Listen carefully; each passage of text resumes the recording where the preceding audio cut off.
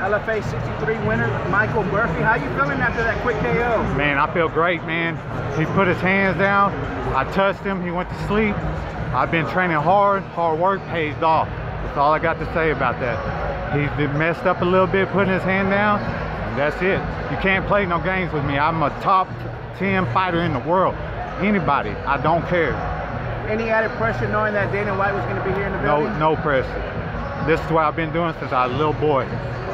Oh, so what's next after this fight? I don't have contracts. I don't have managers. I don't have nothing. I'm just trying to live my dream and do this and support my family. Where do you train out of? I train out of a garage right now.